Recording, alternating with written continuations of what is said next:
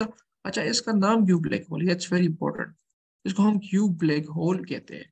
इसकी एक रीजन भी है ना, कि ये हमें ब्लैक नजर आता है, और ये हमें ब्लैक क्यों नजर आता है? उसका रीजन है कि लाइट पास ही नहीं होती।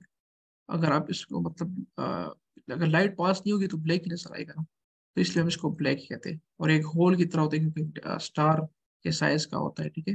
तो इस तरह मतलब इसको हम ब्लैक होल कहते हैं, और अगर कोई भी चीज के अंदर चल जाए तो फिर उसकी वापस भी नहीं आती। That's why it's called a whole in black. अच्छा, फिर नेक्स्ट टॉपिक है गैलेक्सी। अगर हाँ कोई क्वेश्चन है तो आप पूछ सकते हैं, अगर सही जा रही है सब चीज तो आप फिर भी पूछ सकते हैं।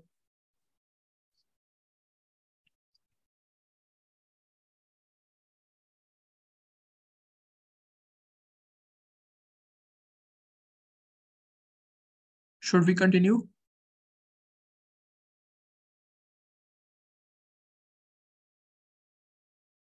Okay. Okay. Okay, let's start with Galaxy now. अच्छा, हम टॉपिक्स वाइज आ रहे हैं, ठीक है। फिर ये नोट्स मैं आपको सबमिट भी करूंगा, तो नो वरीज फॉर इट। मैं आपको क्लियर फॉर्म में सबमिट कर दूंगा। अच्छा, ये गैलेक्सी क्या होती है? अच्छा, गैलेक्सी जो है basically aggregate, aggregate mean combination है ऑफ मिलियंस ऑफ स्टार्स। बहुत से स्टार्स जो कंबाइन हो जाते हैं ना, वो गैलेक्सी बनाती हैं, ठीक है। तो all gravitational interacting and orbiting common centre. अच्छा, ये कहते हैं ना कि मतलब for instance this is a Galaxy, ठीक है। तो ये क्या होता है, ये इसमें ये जो नहीं, ये पॉइंट्स, ये सारे जो पॉइंट्स आपको नजर आए, ये वाइट वाइट, ये सारे स्टार्स हैं, ठीक है। और इसकी एक कॉमन सेंटर होती है, इसको गैलेक्टिक सेंटर भी हम कहते हैं, ठीक है। गैलेक्सी की सेंटर होती है, ठीक है। और ये जो सारे स्टार्स होते हैं ना, ये इस तरह रिवॉल्व करते हैं, इस तरह रिवॉल्व करते हैं इससे।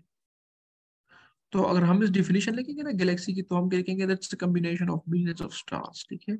और all are interacting and orbiting about a common centre. Stars क्या होते हैं? ऑर्बिट कर रहे होते हैं, इंटरेक्ट कर रहे होते हैं थ्रू ग्रेविटेशनल फोर्स। और अच्छा, ये जो रिवॉल्व करते हैं ना, ये बेसिकली ग्रेविटी के थ्रू करते हैं, क्योंकि अगर इसको मैं एक्सप्लेन करूँ ना, ये ग्रेविटी जो है इसको अट्रैक्ट करती है, तो ये जब मूव करता है ना इस तरह अवे, तो ये इसको अट्रैक्ट करती है। तो इस तरह ये रिवोल्यूशन बन जाती है ग्रेविटी के थ्रू। बेसिकली जो रिवोल्यूशन होती है ना, ये ग्रेविटी के थ्रू होती है, तो इसलिए इसमें भी ग्रेविटी है, इंटरेक्शन होती है, और ऑर्बिटिंग होती है अबाउट कॉमन सेंटर। सेंटर को हम गैलेक्टिक सेंटर भी कहते हैं, ठीक है। और ये क्या, ये किसकी कॉम्बिनेशन है? ये स्टार्स की कॉम्बिनेशन है, ठीक है। अच्छा, हमारे पास three types of basically galaxies होते हैं। अच्छा, फर्स्ट जो होती है ना, वो ये इर्रेगुलर गैलेक्सी है, ठीक है, फर्स्ट ऑफ ऑल। और इसके जो हमारे पास टाइप्स है ना, ये अच्छा, इधर मैंने एक्सप्लेन किया। ओके, इसमें इर्रेगुलर में हमारे पास फिर दो है, ठीक है। इसको इर्रेगुलर वन कहते हैं और टू कहते हैं, ठीक है, इर्रेगुलर टू। और ये क्यों, इसको हम क्यों इर्रेगुलर गैलेक्सी कहते हैं? क्योंकि इसकी जो शेप होती है ना, ये बिल्कुल अ, अजीब सी होती है, इस तरह मतलब लाइक इस तरह मिक्स शेप होती है, कोई शेप, खास शेप नहीं होती, इसको हम इर्रेगुलर कहते हैं। और ये लॉट्स ऑफ यंग स्टार्स और डस्ट और गैस से बनी होती है। इट मीन्स कि जब गैलेक्सी बनेगी ना, तो उसकी जो फर्स्ट फेज होगी ना, ये इरेगुलर वन होगी। जब वो थोड़ा टाइम गुजर जाता है ना, और थोड़ा शेप में आएगी, तो फिर वो इरेगुलर टू बन जाएगी। लेकिन दोनों जो है उसको हम इरेगुलर कहेंगे, लेकिन पहले ये बनती है फिर उसके बाद ये बनती है। इसको इरेगुलर वन, इसको इरेगुलर टू कहते हैं। दोनों में यंग स्टार्स होते हैं, ठीक है। सबसे कॉमन मतलब आइडेंटिफिकेशन अगर आप करोगे ना, तो यंग स्टार जिसमें होंगे वो इरेगुलर गैलेक्सी कहेगी। और ये लीस्ट कॉमन है, क्योंकि ज्यादातर स्टार्स हमारे जो गैलेक्सी में है ना, हमारे जो यूनिवर्स में है, वो मिडिल एज स्टार्स है, तो इसलिए ये लीस्ट कॉमन है। अच्छा, फिर जब ये टू, जब इरेगुलर टू, जब ये इस पे जब टाइम गुजर जाता है ना, फिर ये स्पाइरल बन जाती है, स्पाइरल बन जाती है। इट मीन जब दूसरी जो टाइप्स है ना, पहले ये है, इस तरह इसकी नंबरिंग गलत होगी, इस पहले ये है, ठीक है, फिर ये है दूसरे नंबर पे, ये स्पाइरल बनी है। स्पाइरल में फिर हमारे पास तीन है। अच्छा, स्पाइरल में हमारे पास स्पाइरल ए होती है, ठीक है, फिर स्पाइरल बी होती है, ठीक है, और फिर स्पाइरल सी। सेम ये सीक्वेंस में पहले स्पाइरल ए बनेगी, फिर स्पाइरल बी बनेगी, फिर स्पाइरल सी बनेगी। अच्छा, इसमें क्या होता है, ये भी यंग होते हैं, लेकिन थोड़े मिडिल एज स्टार होते हैं, ठीक है। और ये डिस्क शेप की होती है, ठीक है, डिस्क शेप। इसमें ये यंग स्टार लिखा है ना, लेकिन ज्यादातर इसमें मिडिल एज स्टार होता है, मिडिल एज। ठीक है, और ये मैं इधर लिख भी दूंगा क्योंकि आपको याद हो। ठीक है, मिडिल एज स्टार बेसिकली इसमें होता है। ठीक है, अच्छा, तो और ये डिस्क शेप होती है, स्पाइरल आर्म्स होते हैं। ठीक है, और इस तरह देखो ना, ये स्पाइरल आर्म होते हैं, एक स्पाइरल आर्म है, ये दूसरा स्पाइरल आर्म है, ये तीसरा स्पाइरल आर्म है। ठीक है, तो इसके स्पाइरल आर्म्स होते हैं, और इसको हम एस एस एस एस से रिप्रेजेंट करते हैं, SASBSC, ये क्योंकि इस तरह से ये इस तरह शेप होती है इसकी। अच्छा, जो हमारी जो गैलेक्सी है ना, मिल्की वे जो है, तो ये भी बेसिकली स्पाइरल गैलेक्सी है। मतलब अगर आपको क्वेश्चन आ जाए कि मतलब हमारी जो गैलेक्सी है कौन सी गैलेक्सी है, कौन सी टाइप है, ये स्पाइरल है। और इसकी जो लोकेशन है ना, हमारी जो सोलर सिस्टम की लोकेशन है वो इधर है, ऑलमोस्ट की जो टेल पे है, इधर हमारी सोलर सिस्टम बनी हुई है। इस गैलेक्सी में जो हमारी गैलेक्सी है, इस तरह बहुत सारी गैलेक्सी है, एंड्रोमेडा है, ये देखो Andromeda is the closest other spiral Galaxy. हमारी जो गैलेक्सी इसको क्या कहते हैं, मिल्की वे, और जो क्लोजेस्ट अदर वन है उसको हम एंड्रोमेडा कहते हैं। ठीक है, तो ये स्पाइरल। अब दूसरे नंबर पे क्या बनेगी, फिर स्पाइरल बनेगी, इसमें मिडिल एज स्टार होगी। अच्छा, इलिप्टिकल में क्या होगा, इसमें और स्टार होंगे डेफिनेटली। ये देखो रेडिश होगी। ठीक है, और रेडिश क्यों होगी, क्योंकि ये बहुत लुमिनस होगी। ये देखो ये बहुत और इसको इलिप्टिकल इसलिए कहना कि ये इलिप्टिकल शेप होती है। इलिप्टिकल मीन ये एक की तरह होती है। ठीक है, इस तरह इसको हम इलिप्सिस इलिप्सिस एक स्ट्रक्चर होता है ना मैथमेटिक्स में, इसलिए उसको हम इलिप्टिकल इलिप्टिकल भी कहते हैं, गैलेक्सी भी कहते हैं। अच्छा, इसके भी फिर तीन है, एक को इलिप्टिकल 0 कहते हैं, इलिप्टिकल 3 कहते हैं, एक इलिप्टिकल 7 कहते हैं। ठीक है, तो ये इलिप्टिकल के तीन बेसिकली टाइप्स भी है। ठीक है, अच्छा, ये रेड इसलिए होती है ना कि ये बहुत ब्राइट होती है। इसमें एज ओल्ड एज स्टार होते हैं, और फिर इसके बाद ये स्टार्स होते हैं, ये डाई करते हैं। ठीक है, और डाई जब करेंगे तो क्या बनेगी, ब्लैक होल बनेगी। अच्छा, ये सबसे कॉमन टाइप ऑफ गैलेक्सी है। उसकी रीजन है कि हमारे जो यूनिवर्स है ना, यूनिवर्स ये बिल्कुल उसके अपनी एंड स्टेज पे आ गई है। ये 13.8 बिलियन ईयर्स इसके हो गए ना, तो ये बिल्कुल एंड स्टेज पे आ गया। तो इसकी जो जितनी भी गैलेक्सीज इसकी होंगी ना, वो ज्यादातर इलेप्टिकल होगी, क्योंकि अब इसके बाद ऑलमोस्ट 1 to 2 बिलियन के बाद ये हमारी यूनिवर्स फिर खत्म हो जाएगी। ठीक है, तो इसलिए इसको हम ज्यादातर जो होंगे ना, वो इलेप्टिकल ही होंगे इसमें से। और ओल्ड ओल्ड स्टार होंगे, no spiral arms, little dust and gas. ठीक है, सही है, इसमें भी फिर तीन है। अच्छा, मैं अगर प्रोसेस वाइज बता दूं ना, पहले क्या बनेगी, पहले इस तरह होगी ना, पहले रेगुलर 1 बनेगी, फिर जब टाइम होगा फिर 2 बनेगी। ठीक है, फिर जब और टाइम होगा, सॉरी, फिर जब और इसमें टाइम होगा ना, फिर स्पाइरल ए, फिर स्पाइरल बी, फिर स्पाइरल सी बनेगी। अच्छा, और टाइम होगा ना, तो फिर क्या बनेगी, इलिप्टिकल 0, इलिप्टिकल 3, इलिप्टिकल 7, ये फिर लास्ट में होगी। और उसके बाद it will be the end of Galaxy. और फिर क्या होगा, उस पर जो स्टार्स होंगे ना वो डाई करेंगे। तो दिस इज द प्रोसेस ये। अच्छा, ये हमारी मिल्की वे है, इसको इधर सन इधर है। मैं बताया था कि ये बिल्कुल इसके टेल पे बनी हुई है। तो सन जो है हमारे इधर है, तो इधर हमारा सोलर सिस्टम भी होगा। ये बाकी और जो स्टार्स है ना, ये वो है, ये बाकी स्टार्स जो है, ये स्टार्स है। और ये इसकी सेंटर, इसको हम गैलेक्टिक सेंटर भी कहते हैं। ठीक है, अच्छा, हाँ, ये जो इसमें हमारे वाली जो है ना, अगर क्वेश्चन आ जाए मिल्की वे पे, अच्छा, अगर क्वेश्चन आ जाए तो मिल्की तो आपने डेफिनेटली इसको बताना है पहले, इसकी क्या, व्हाट इज गैलेक्सी, इसका क्या क्या मतलब डेफिनेशन है। आज में स्टार, मिलियंस ऑफ स्टार्स होते हैं। ठीक है, और इंटरेक्ट करते हैं, रिवॉल्व करते हैं। ठीक है, और जो हमारी जो मिल्की वे है, ये एक स्पाइरल शेप गैलेक्सी है। ठीक है, उसकी जो शेप है, ये डायग्रामेटिक रिप्रेजेंटेशन इस तरह बना दो कि जरूरी नहीं है कि आप ये बना दो, लेकिन आप रिप्रेजेंट करो कि सन इधर है। ठीक है, और इसकी अगर हम करेंगे तो ये 200 to 400 बिलियन स्टार्स में है। ठीक है, ये स्पाइरल है, और ऑलमोस्ट इतनी लाइट ईयर्स इन डायमीटर है। ठीक है, अच्छा, ये देखो ना, ये मैंने बताया कि ये लाइट ईयर्स जो होती है ना, ये वो डिस्टेंस का यूनिट था। ठीक है, तो इट मीन्स कि इसका इधर ये पॉइंट से लेके ये पॉइंट जो है ना, ये कितना डिस्टेंस है, ये इतना डिस्टेंस है, almost 1 lakh light years distance. 1 lakh mean अगर एक लाइट इधर स्टार्ट हो जाएगी ना, लाइट, तो 1 लाख ईयर्स में इधर पहुंचेगी लाइट। मतलब ये इतना लंबा डिस्टेंस है। ठीक है, अच्छा, इसकी एज जो कि almost 14 billion years of as approximately. और ये सन take almost 250 billion years to orbit. अच्छा, ये सबसे इंपॉर्टेंट पॉइंट इसमें, इसको हम कॉस्मिक पीरियड भी कहते हैं। अच्छा, जब एक सन होता है ना, जब एक सन ये पूरा एक चक्कर लगा लेता है ना एक गैलेक्सी का, ठीक है, जो कोई भी स्टार हो, जो पूरा चक्कर लगाया था ना इस गैलेक्सी का, इसको हम क्या कहते हैं? इसको हम कहते हैं, I will write it down, इसको हम कहते हैं कॉस्मिक ईयर।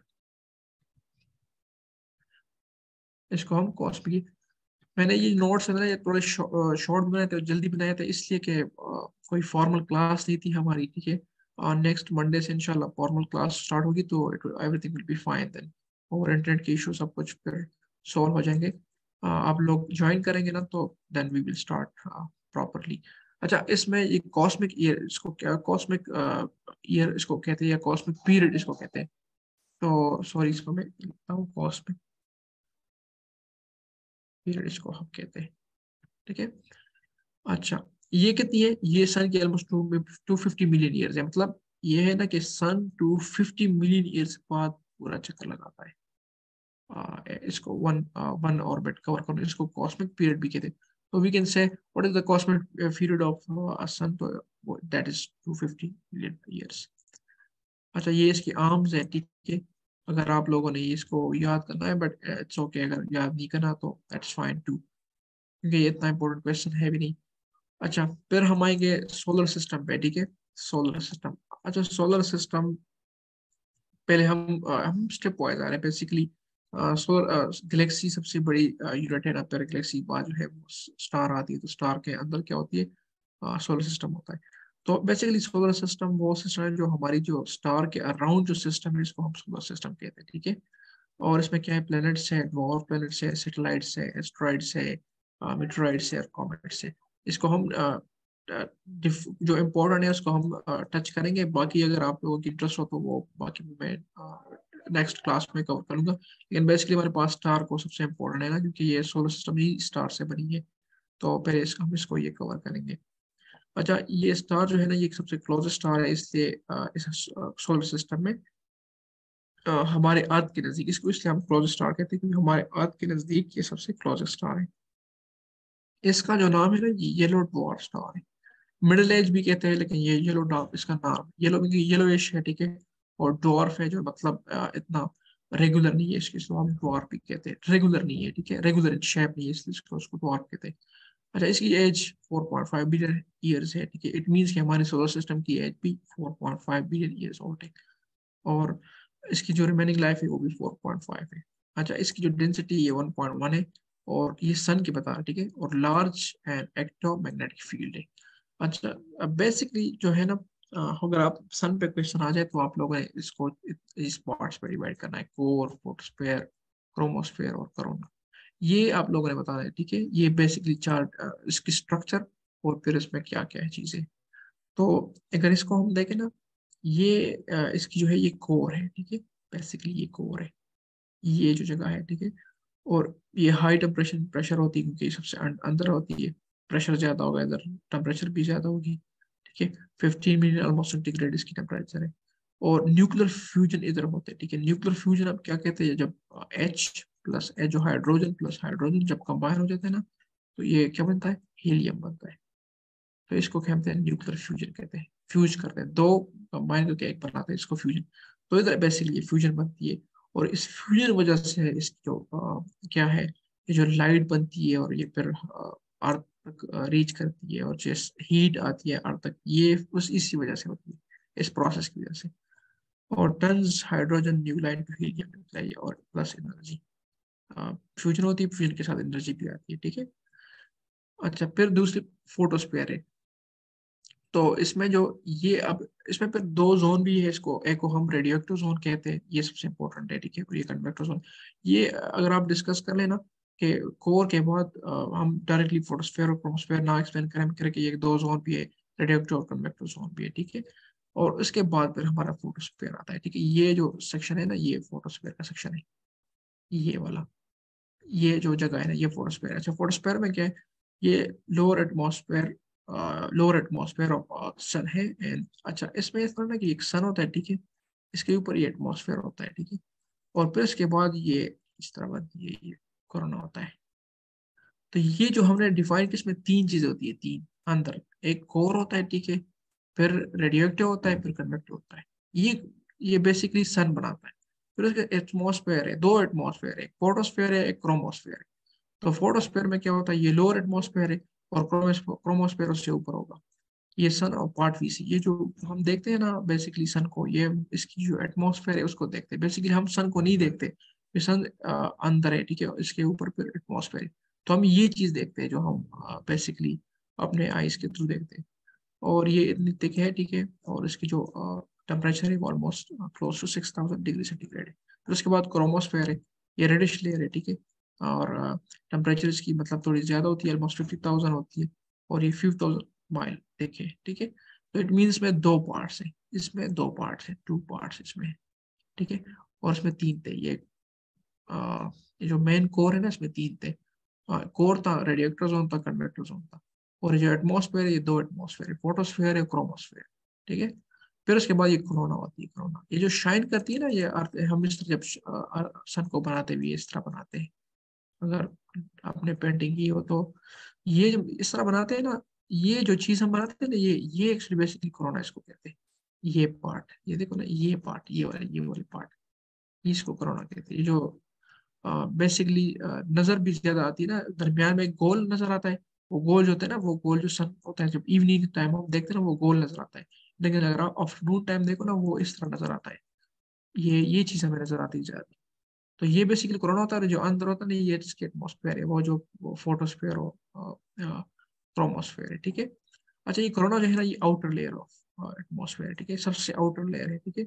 और ये extend of millions of kilometres, और टेम्परेचर इसकी क्या है, ऑलमोस्ट मिलियन डिग्री सेंटीग्रेड, ठीक है। बेसिकली सन के हम दो पार्ट्स कवर कर सकते हैं। एक होता है इसका सन, जो बेसिकली सन है, और उसके एटमॉस्फेयर। एटमॉस्फेयर में हमने तरह की मतलब ये दो इनर एटमॉस्फेयर है, और एक जो है आउटर एटमॉस्फेयर है, ठीक है। कोरोना, क्रोमोस्फेयर, फोटोस्फेयर, कन्वेक्टोजोन, ये अगर आप ये चीजें कवर करो ना इस स्ट्रक्चर के, तो your question will be complete, ठीक है। अच्छा, फिर सोलर विंड जो है, बेसिकली जो सन के थ्रू जो हमारे ये जो रेडिएशंस आती है ना, इसको हम सोलर विंड कहते हैं। Charge particle from out of सन, और as a sun rotate solar blows in fin wheel. अच्छा, ये इतनी इंपॉर्टेंट नहीं है, so we will move forward, ठीक है, ये टॉपिक सोलर विंड की। लेकिन बेसिकली सोलर विंड जो है ना, ये जो रेज आ जाती है ना, रेडियो एक्टिव रेज होती है, इसमें अल्ट्रावायलेट भी होती है, इंफ्रारेड भी होती है, लाइट भी होती है, सारे 7 टाइप्स ऑफ इलेक्ट्रोमैग्नेटिक रेडिएशन होती है। तो ये इसको हम जब फ्लो करती है ना, ये इसको हम सोलर विंड कहते हैं, ठीक है। सही है। अच्छा, difference between star and planet, ये वेरी सिंपल है, ठीक है। स्टार जो होता है मैसिव शाइनिंग, ये आप खुद भी देख लेना, इसलिए आपको कवर हो जाएगा। प्लैनेट ज्यादातर जो है वो ऑर्बिट करती है स्टार के थ्रू, ठीक है, और शाइन्स बाय रिलीजिंग लाइट। अच्छा, ये खुद लाइट प्रोड्यूस करती है, ये लाइट प्रोड्यूस नहीं करती, ठीक है। ये मैसिव होती है, ये थोड़ी राउंड और ऑर्बिट करती है, ठीक है, सन के थ्रू, ठीक है। और ये only one star in our solar system, वो सन है, ठीक है। और हमारे पास जो प्लैनेट है वो 8 है, ठीक है। Many objects revolve around sir, और इसके प्लैनेट के अराउंड क्या होती है, सैटेलाइट्स होती है। अच्छा, सैटेलाइट्स में दो टाइप्स के सैटेलाइट्स, एक होते हैं हमारे आर्टिफिशियल सैटेलाइट्स, वो जो कम्युनिकेशन सैटेलाइट होती है, और एक नेचुरल सैटेलाइट। और मून जो है वो नेचुरल सैटेलाइट है, ठीक है। तो प्लेनेट के ऑर्बिट में क्या होती है, सैटेलाइट्स होती है, और स्टार के ऑर्बिट में क्या होती है, ये इसके अंदर प्लैनेट्स होती है, ठीक है। अच्छा, revolve around centre of its Galaxy. अच्छा, ये किस तरह रिवॉल्व करता है, सन सन गैलेक्सी से रिवॉल्व करता है, और ये किस तरह प्लैनेट प्लैनेट सन से रिवॉल्व करता है। इट मींस कि अगर सन है ना, तो ये गैलेक्सी से रिवॉल्व करेगा, ठीक है। और ये जो प्लैनेट है ना, प्लैनेट, वो सन से रिवॉल्व करेगा, ठीक है। ये डिफरेंस है इसमें। हाई टेम्परेचर होगी सन, बिकॉज ये इधर फ्यूजन रिएक्शन होते हैं, और ये सम टाइम हाई लो होती है। लेकिन ये जो एनर्जी लेती है ना, ये बेसिकली सन से लेती है, स्टार से लेती है। अच्छा, नाम क्या है, सन है, प्रोक्सिमा सेंटर एग्जांपल है, अर्थ और मार्स इसके एग्जांपल है, ठीक है। अच्छा, ये हम लेटर ऑन अब फेजेस ऑफ मून के फेजेस ऑफ मून किस तरह होते हैं, फुल मून किस तरह होता है, फिर वैक्सिंग है। दिस इज नॉट इम्पोर्टेंट, लेकिन अगर आप लोग इंटरेस्ट है तो हम कहीं नेक्स्ट क्लास में इसको डिस्कस कर लेंगे। अच्छा, प्लैनेट्स पे हम आते हैं, ठीक है। अगर आप लोगों को ब्रेक करनी है तो we can take a break for, आप मुझे बता दें, क्योंकि ऑलमोस्ट हम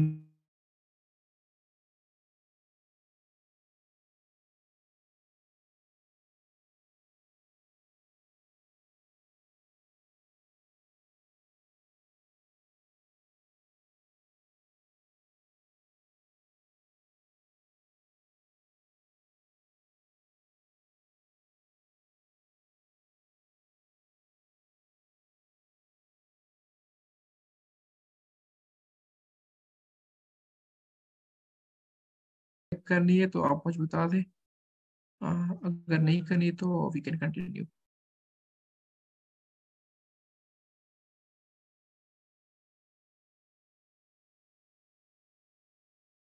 अच्छा, सब एग्री है टू कंटिन्यू?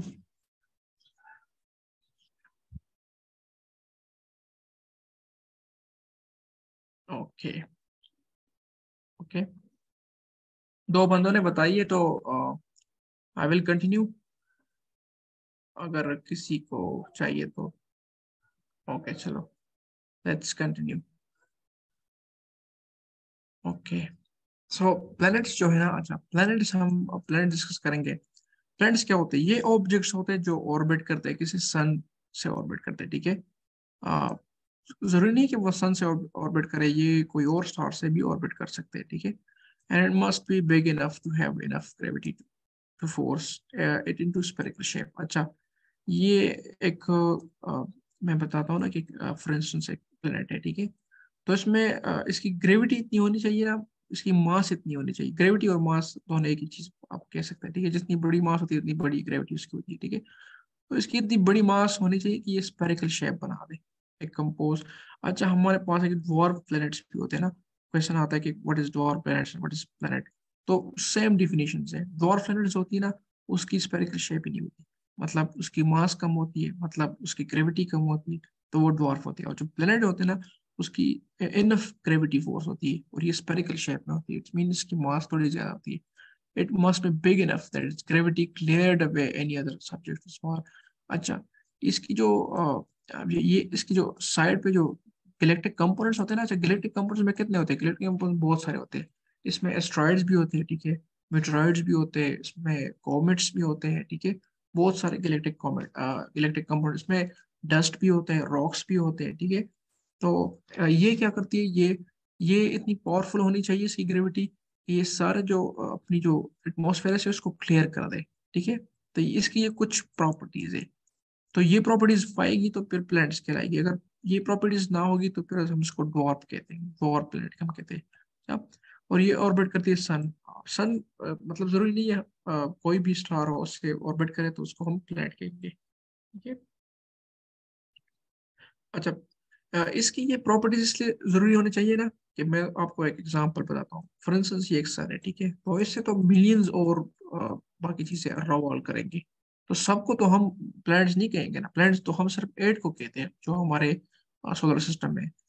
एट को हम क्यों कहते हैं, बाकी को हम क्यों नहीं कहते? क्योंकि बाकी जो है वो इस डेफिनेशन में आते नहीं है। ये इसकी बेसिक डेफिनेशन है। आप इसको पॉइंट्स में भी लिख सकते हैं, आप इसको एक्सप्लेन भी कर सकते हैं फर्दर। कि अब अगर मैं इसमें हेडिंग्स बनाऊंगा तो मैं इस तरह बनाऊंगा, मैं पहले डिफाइन कर दूंगा कि planet is an object which revolves around the सन, ठीक है।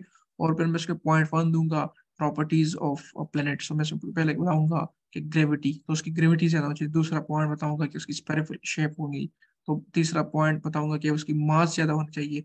चौथा पॉइंट बताऊंगा कि उसकी जो है उसके जो उसकी जो एटमॉस्फेयर है वो क्लियर होना चाहिए, उसके नजदीक कोई स्मॉलर मतलब ऑब्जेक्ट्स जो है ना वो ना हो, वो उसको क्लियर कर दे, ठीक है। तो ये चार पॉइंट्स में आएगा तो फिर मैं उसको प्लैनेट कहलाऊंगा, ठीक है। That's basically definition of planet to. अच्छा, हमारे जो सोलर सिस्टम है ना, इसको हम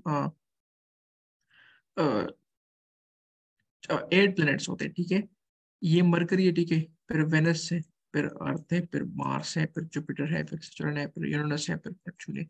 अच्छा, अगर क्वेश्चन आएगा ना तो इस तरह क्वेश्चन नहीं आएगा कि अब चलो आप बता दे कि मरकरी के बारे में बता दे। मोस्टली अगर क्वेश्चन आएगा तो आपके सोलर सिस्टम पे आएगा, ठीक है, क्योंकि इस पे इतना आपके पास डिटेल नहीं होगा। हम इसको इस तरह कह सकते हैं कि ये सबसे नियरेस्ट है, ठीक है, सन, ठीक है, क्योंकि नियरेस्ट होगा।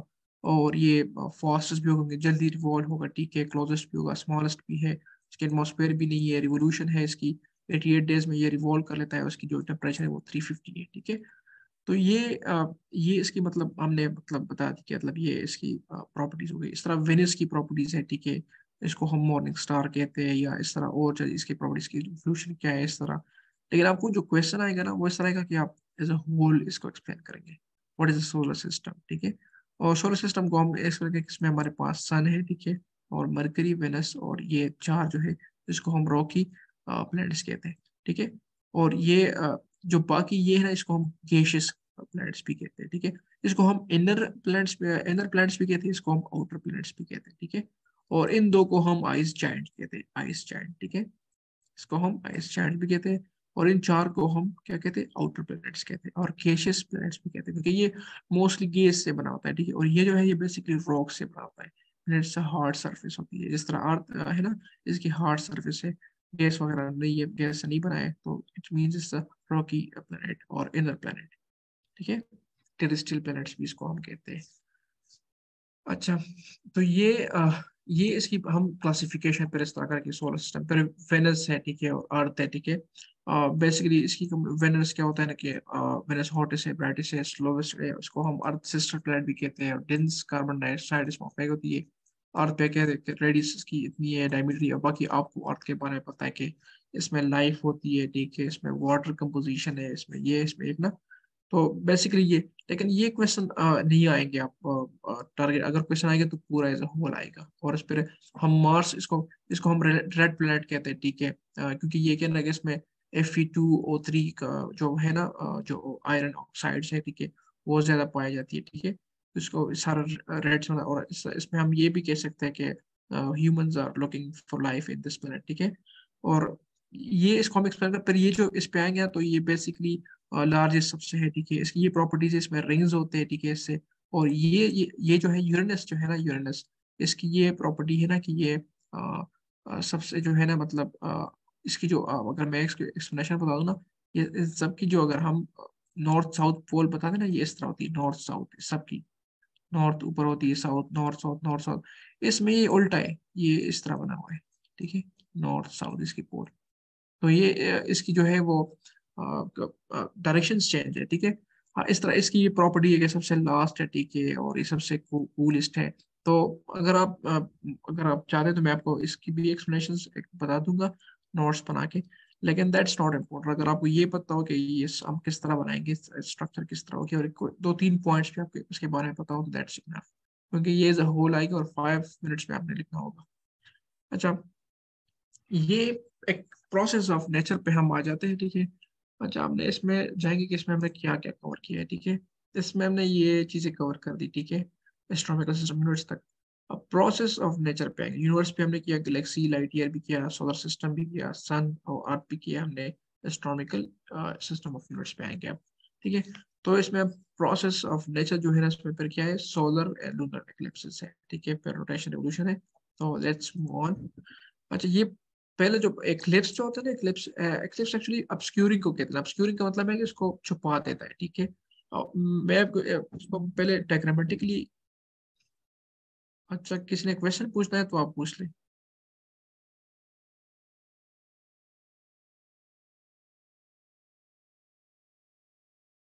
एनी क्वेश्चन आप पूछ सकते हैं, कोई मसला हो।